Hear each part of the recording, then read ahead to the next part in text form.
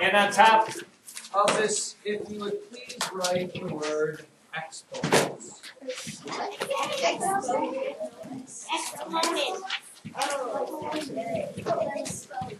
No, like ponents and like exponents. Yeah. Oh, I already learned this. Very good. I'm glad. I don't want to teach them. And then write this down, please.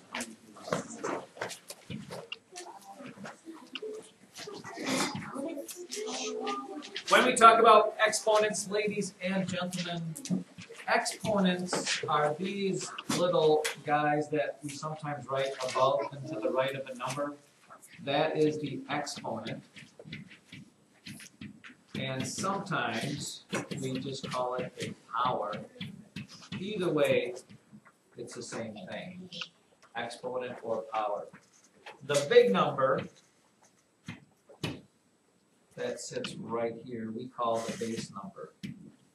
Not very often we don't. And you need to pay very close attention because fifth graders make some common mistakes that we don't want to do. Yes. And here is what you need to write down for exponents. Okay. This is going to get you through in life here. The exponent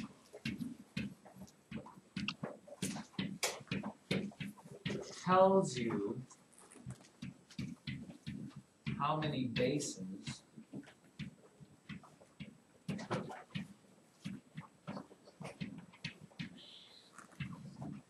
get multiplied together.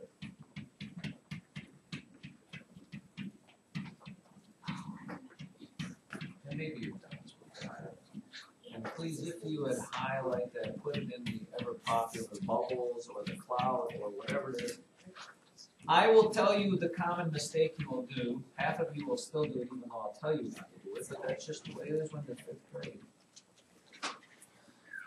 What 5 to the second power is this. If you have 5 to the second power, that means this 2 tells you how many of these 5s get multiplied together. 2 5s get multiplied together. 5 times 5 is 25. So 5 squared equals 25. Now I'll tell you what it is not, boys and girls. It is not 5 times 2, which is what I get a lot of people to tell me the answer. If I wanted 5 times 2, I would write 5 times 2. This is 5 squared, 5 to the second power. That is 25. Just like 5 to the third power is not 15. It's not 3 times 5. It's 3 5s times themselves. And what you'll notice about exponents, as they get bigger, the problems get kind of a lot tougher because 5 times 5 times 5, you could do 5 times 5 in your head because that's one of our math facts, but 5 times 5 times 5 is, 5 times 5 is 25, times another 5 is 125. This is apparently not the way Kelly looks because she's looking a little dazed and confused. Just like this. Now here, watch this. 5 to the 4th power. 5 to the 4th power is not 20. It's not 5 times 4. It is 4 5s times themselves. And that is, again, not an easy thing to do. I'll do it. And they probably won't give you this big number, but I'm just going to do it for you. 5 times 5 is 25. 25 times 5 we already did right here is 125. And 125 times 5, anybody? 625. Again, you don't have to know that, but just look at that. And then just for fun, we're going to do 5 to the 5th power. Yeah. No, 5 to the 5th power is not 25. It's not 5 times 5. It's 5 5s times themselves. Wish I would have done that a little better. Which 5 times 5 is 25. 25 times 5 was 125. 125 times this 5 was 625. Now I have to do it one more time. 625 times 5. Frankie's going to tell me 3,125. And I won't do it, but if we did go 5 to the 6th power, that's going to be in the 15,000 range, right? Max, you're supposed to head out. Did Max already go? No, he's right there. Go, Max. Go, Max. Max. Run like your life depends on it. But Yeah, you don't have to. Run like your life depends on it, but just know it doesn't really matter. And then, ladies and gentlemen, 5 to the 6th power would be 15,000. If you went 5 to the 7th power, then you're in like the $75,000 range. If you, why are you whistling? Did I do that whistle? Yeah, I'll get some sentences for you. That is completely out of line. If you ever hear the phrase exponential growth, this is just, you don't even have to write this in your notes. Exponential growth means this. If you look at, well, let's look at the number 2. 2 to the 2nd power is just 4. That's not a very big number, is it? 2 to the 3rd power would be what? 4 times 2, which is 8. 2 to the 4th power would be, multiply that by 2, 16. 2 to the 5th power would be 16 times 2. 32.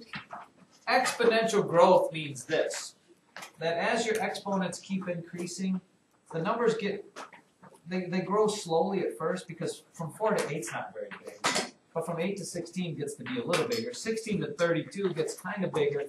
You know, if I had you guess what 2 to the, let's say 2 to the 10th power was. If you had to guess what 2 to the 10th power is, what would you say, Colin? 200. 200. I'm going to say you're way too low. Because that means this, watch. 2 to the 10th power. 1, 2, 3, 4, 5, 6, 7, 8, 9, 10. Now remember, your number is doubling every time. 2 times 2 is 4. 8, 16, 32, 64, 128, 256, 512, 1024 would be 2 to the 10th power. Numbers get big really fast as you keep doubling them. And that is exponential growth. And then we have to write this down. Jot this down. We have special names for these numbers. Like when I wrote down 5 to the 2nd power, if it's a 2nd power, instead of usually calling it 5 to the 2nd power, we call it 5 squared. Okay. 7 squared would be 90? 49. 49. 9 squared. Trev? 81. 81. If something is to the 3rd power, anybody? 3rd power has a special name, we call that cube. So 2 cubed is, don't say 6. 2 times 2 is 4, times 2 is 8. 3 cubed is 3 times 3 times 3, Victoria? Wait, 36. 9 times 3 times 3 here. Let's do it. 3 times 3 times 3. 3 times 3 is 9. 27. 27. 4 to the 3rd power. Now watch how big these numbers start getting here. 4 times 4 is 16. Times another 4 is 64. We already did 5 cubed, by the way. 5 times 5 times 5 is 125. What would 9 cubed be?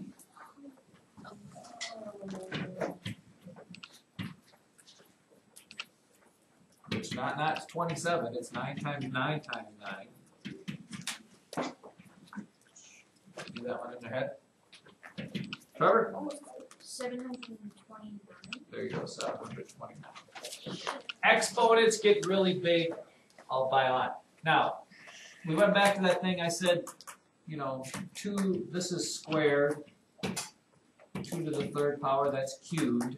If it's anything other than that, you just call it 2 to the 4th power, 2 to the 5th power, 2 to the 6th power, 2 to the 7th power.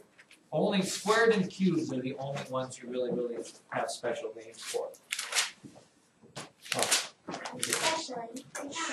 And then, unfortunately, we've got to do one more thing. Take out a blank piece of paper. And right on top of it, square roots.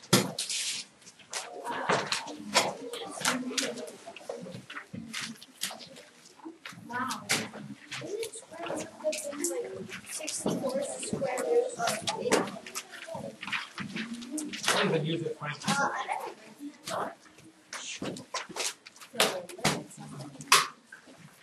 Square roots are like the opposite of powers.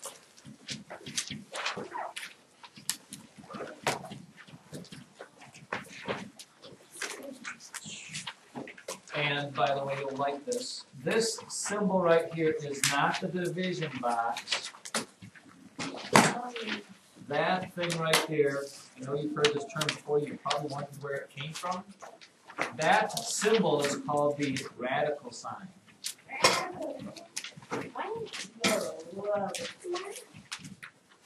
And it's got like that little squiggle thing, kind of like that heartbeat on it. It is not division, and you don't do division to find square roots. Okay, square roots ask you this question. That radical sign, the radical sign asks you what number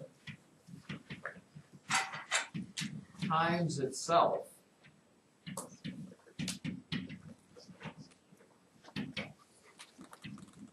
gives you, now I have to tell you what this number is called. In math, we call this number here, you're not going to like this. It's called the radicand. The radicand.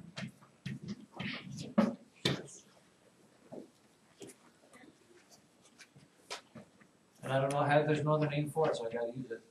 It gives you the radicand. That's the question you're answering.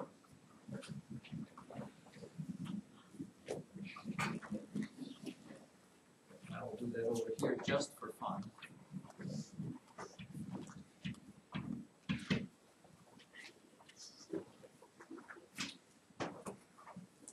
To find out what the square root of 64 is, you ask yourself, what same number times itself gives you 64? What same number times itself gives you 64? Colin? 8. 8. So that's what the answer is. It's just a single 8. It's not 2 8s, it's just one single 8. And the one thing you realize, ladies and gentlemen, is there's only a certain amount of square roots that actually work out nicely for us. I suppose we could list those there. I wish I wouldn't have used my whole board for this. I can go up, I guess. For example, we have the square root of 1. What number times itself gives you 1? 1. The square root of 2, what number times itself gives you 2? 1. No, 1 times 1 is 1, thank you. 4. 2 times 2 is 4. What? 1 and... It doesn't have 1. Colin kind of hit it. There is an answer to this, but it's not a nice, easy whole number. Okay, so that they won't ask you it, but there is no square root of 2, there is no square root of 3 for right now. The next one we get to is the square root of 4, because 2 times 2 is 4. What would be the next square root that actually works out? There's no square root of 5, there's no square root of 6, no square root of 7, or square root of 8. There's no square root of 6? What times what gives you 6? Oh, 3. It's got to be the same number, though. Yeah. 3 times 3 is not 6. So the next one you come to is, Nathan? 9. 9. Square root of 9 is 3. What would be the next square root that works out, Colin? 6. Well, think about this is 4. The next one would be what 4 times 4 is. 16. Yeah, the square root of 16 is 4. Square root of what would be the next one that actually works out? Thank you very much. 25, which is 5. And the next one that works out is?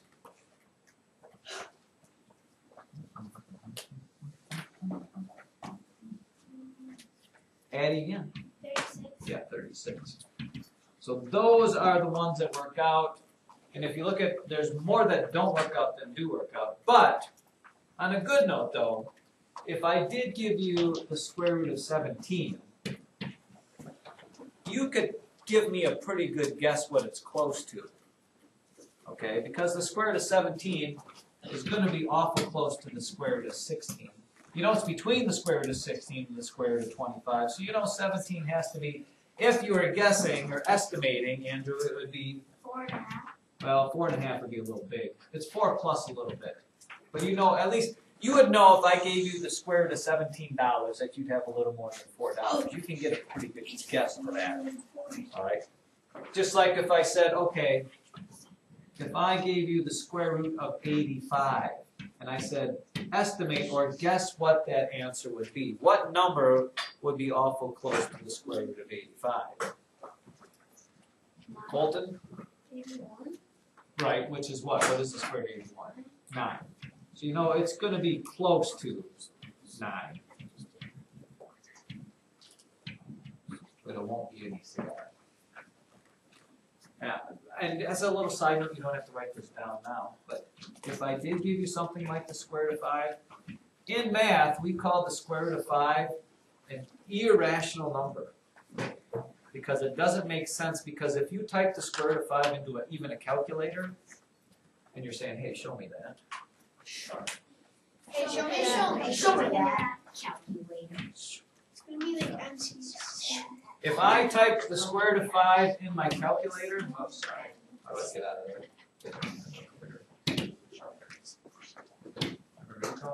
There we go. Clear. If I take the square root of 5, I don't know if I can blow this up or not. Okay, it gives you the square root of 5 in a calculator gives you 2.236067977499779, and it only stops there because the calculator doesn't have any more digits to do. If you tried to do this out and asked the math guy to do it, it would be a decimal number that never, ever, ever, ever, ever ends. Would it be like pi? It would be like Could we 5. ask Siri? You could ask Siri, but Siri will tell you this, and it'll say that's a point, like getting close. It's not really. So we call it irrational because it doesn't make sense because it never ends as a decimal. And people have tried. So you can do whatever you can. Victoria. Wouldn't it just say 2.5? Well, we'll guess and we'll get it close, but we can't get exact. You won't get exact other than the square root of 2. So, in your book and in your notes, let me give you a couple examples just so you know if you run across them. They will give you something like this. Compare the square root of 36 to 3 squared. If that happens in your book, yes, you will write both of those down. You write the problem just like it is. Then you'll actually do that. What is the square root of 36? 6. What is 3 squared? 9. And then which one is bigger? 9. This is what I would need to see on the homework paper. Don't cut corners and just write 6 and 9. Or maybe they'll give you this. What is the square root of 25 minus the square root of 16? Square root of 25, Addison is? 5. So square root of 16, Addison is? 4. And 5 minus 4 then would be 1. So I need to see that. Show your work. Don't cut all those corners. They put a multiple choice. Oh no. Oh no. Now, this could work out well for you or not. Go to your notes under expanded form.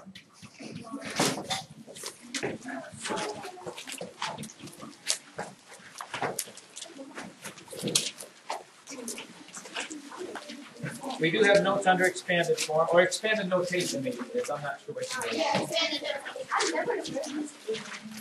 Oh, I know expanded notation. I actually just heard. No, we call it expanded notation.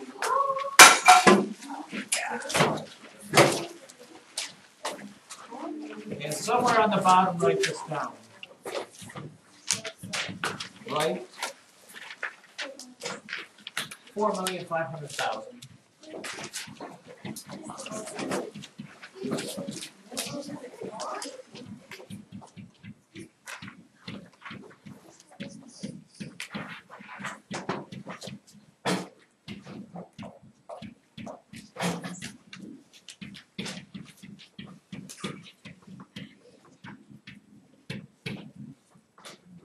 I know all the while we were talking about this, you probably were saying to yourself, what good does this whole exponent thing do?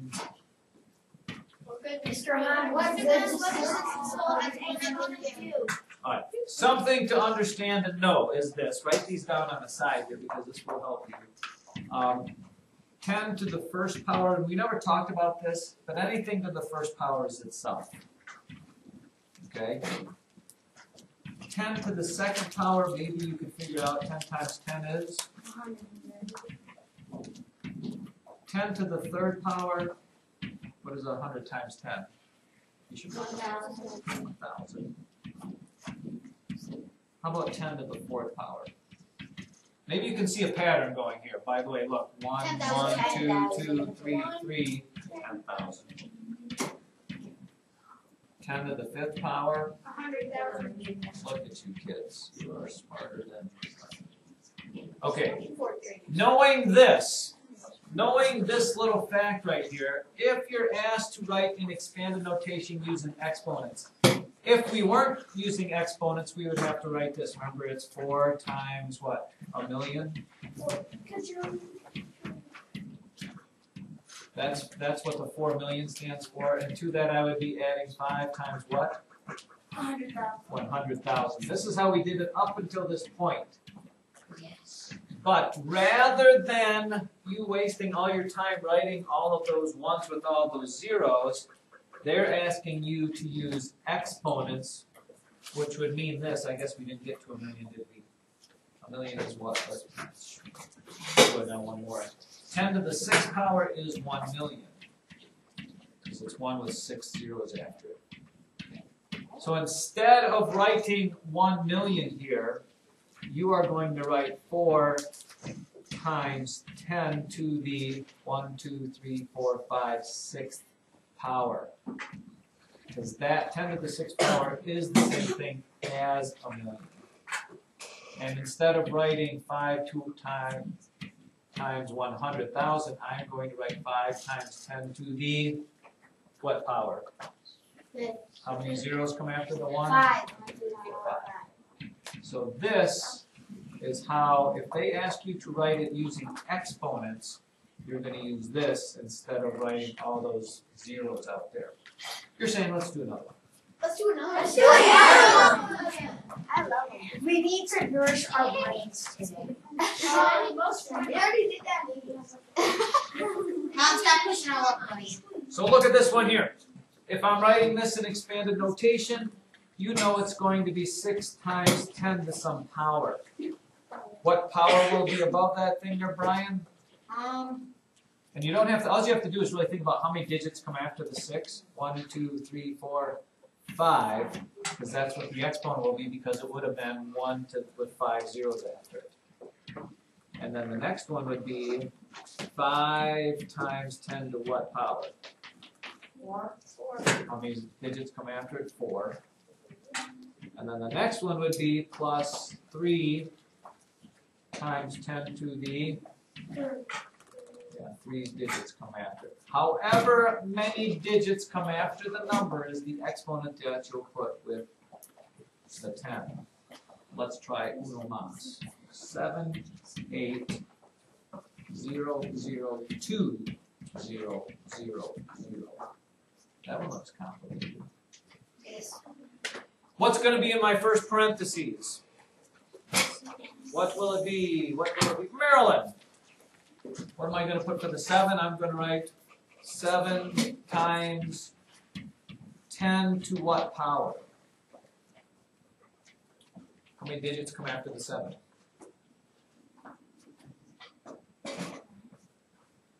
How many digits come after the 7? 1, 2, 3, 4, 5, 6, 7. So it's times 10 to the 7. What's going to be in my next parenthesis? Sam, what's going to be in my next parenthesis?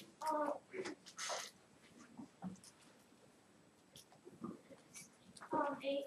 Times 10 to the, how many digits come after the 8? What? 6. 6, because there's 6 digits after the 8. What's going to be in my last parenthesis? Brooklyn? 2 times. Yes, you're right so far. 2 times 10. It's always going to be times 10 to what power? 3. 3. It's just a lot simpler than writing all of those ones with all of those zeros in them. One more, just because. Let's see if you got it. We'll go super big. Yes. 7, 4, 5, 0, 6, 3, 9, 0, 0, 4, 0, 0, 0, 0, 0. Your demand.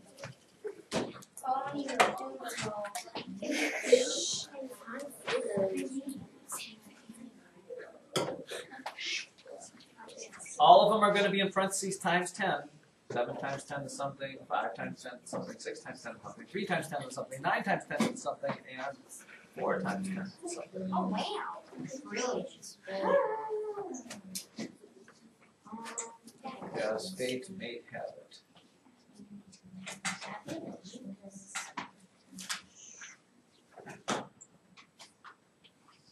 Just a lot of counting there. Just a lot.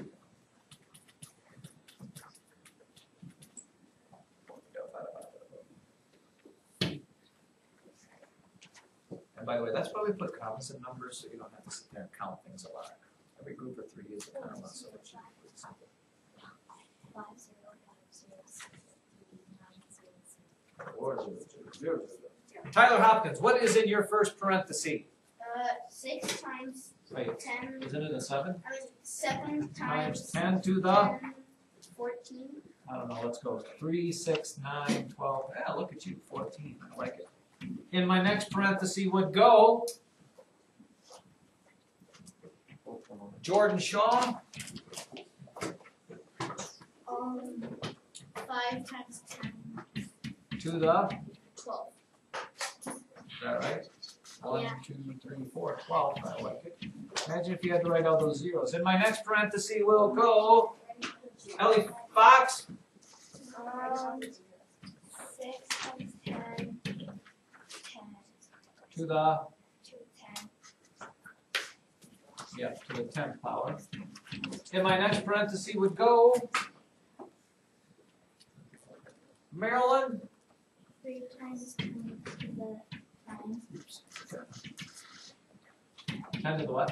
9. 9. Running out of room. Plus Allie.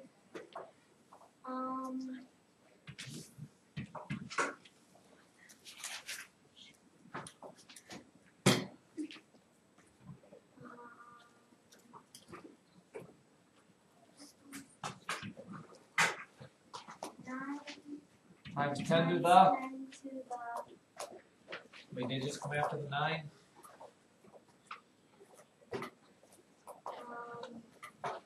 8. 10 to the 8th. And last but certainly not least will be. Any good?